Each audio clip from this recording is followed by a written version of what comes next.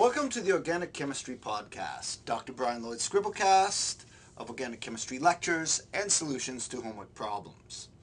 In this solution to homework problems, we are given a series of reactions for which we are asked to give the products. The first reaction involves this bicyclic ring.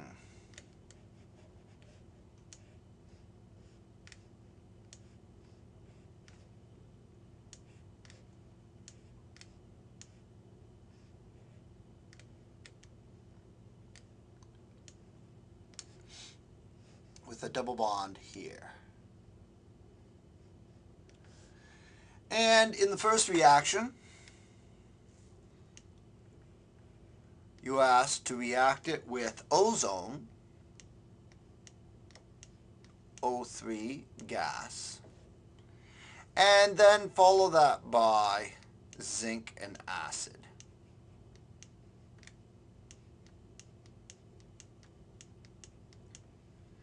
Now remember, ozonolysis cleaves double bonds, producing malosonides which go on to the ozonides. They are never isolated, but if you react them as zinc and acid, the double bond is cleaved and replaced by two double bond O's. So if I draw that,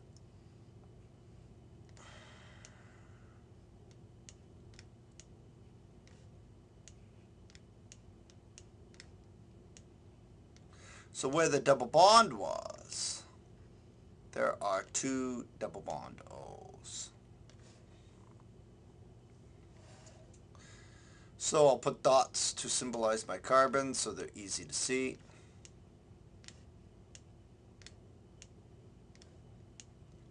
So very large cyclo, I believe we have 10 carbons here, cyclohexene with two ketones. So it looks like we have a 1, 2, 3, 4, 5, 6. 1, 2, 3, 4. 1, 2, 3, 4, 5, 6. So it looks like a 1,6 cyclohexene dione is produced. Now the zinc reaction would not convert H's attached to the double bond to OHs. But in this double bond there are no OHs, so whether you use zinc or peroxide, you get the same thing.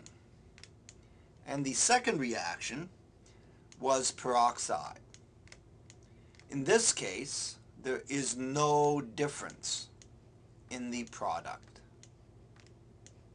that is produced.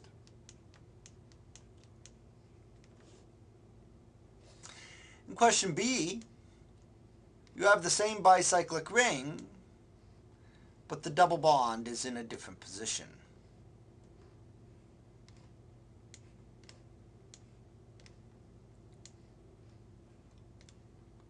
Double bond is here. So if I put dots for my carbons, just to make them stand out,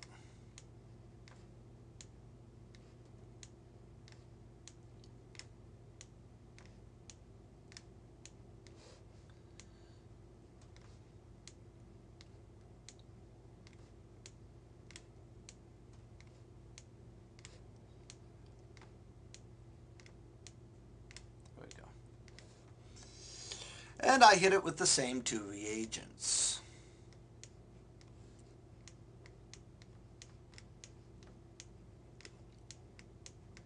The first one is zinc, H+.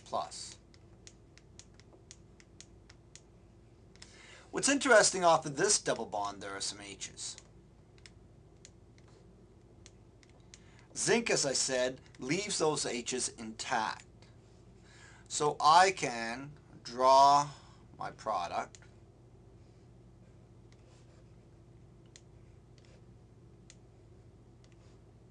I'm going to have a double bond O form here and have an H.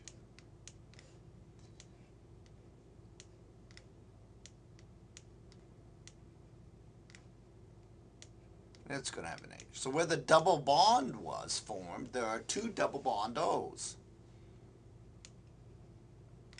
The alkene double bond splits,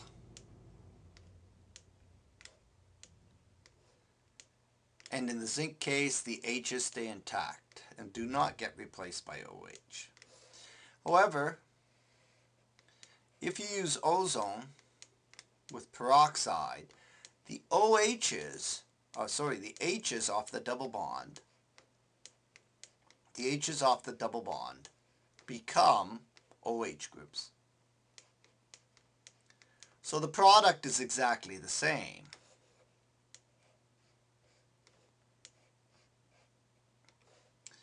However,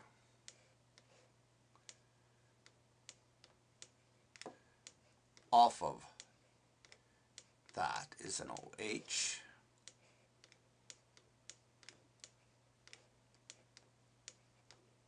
Whoa, whoa, whoa, whoa, whoa.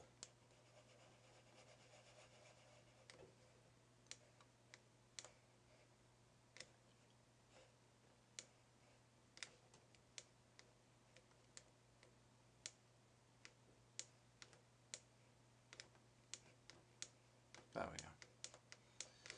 So we have a carbon here, carbon here, carbon here, carbon here. Show my carbons so they stand out clearly. And carbon that. So the only difference between the ozonolysis reactions involving zinc, zinc is more reductive as an ozonolysis, retaining the H's, where the ozonolysis with peroxide is more oxidative, producing OHs in place of the hydrogens. Now let's try one where the ring structure falls apart. In this one we have a cyclohexane type ring, 2 double bonds. So this is a cyclooctadiene. Carbon here.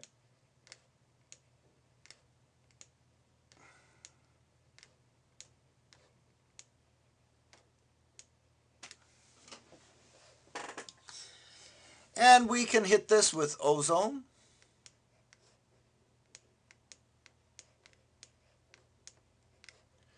And 2 zinc.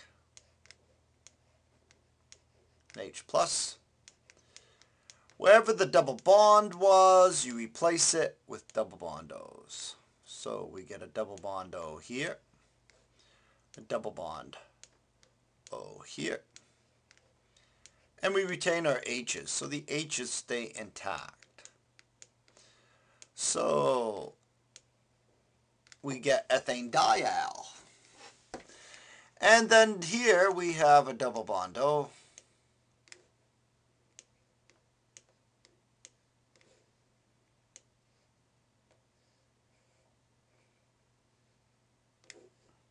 So there's carbon here, carbon here.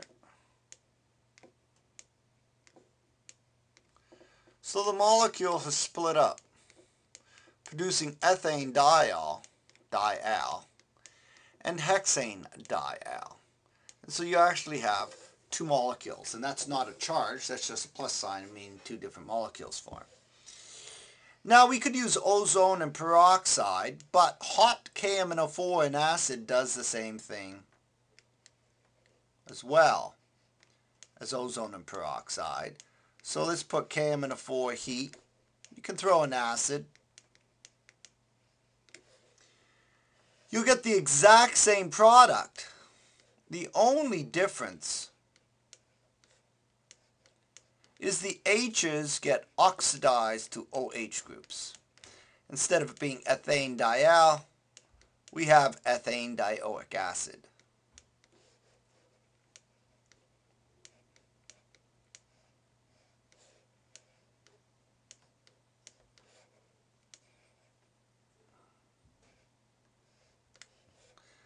So there you go.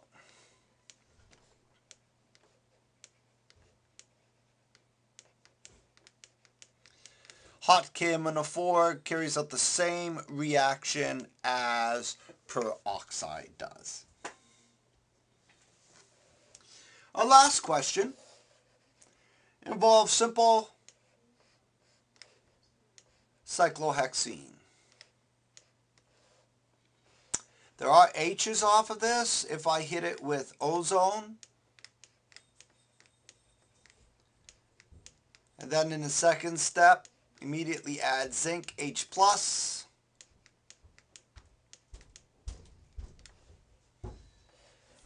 I will rupture the double bond, producing double bond O's.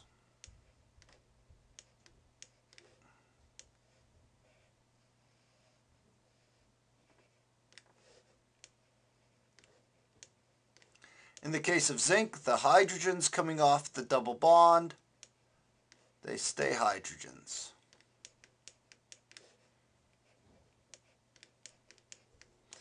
You notice there's 6 carbons, so if I was to write this out as a straight chain, it would look like this.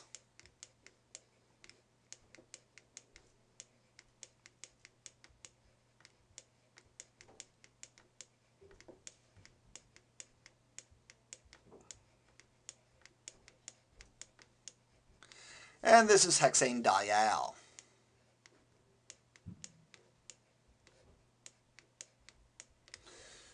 These two molecules are exactly the same. You don't have to draw this bottom structure. The top structure is perfectly acceptable as it is just a line formula for the molecule.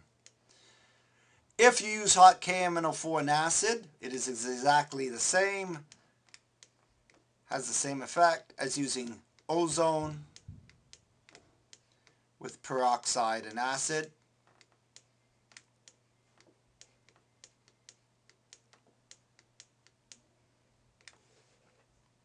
Ozone with peroxide and acid.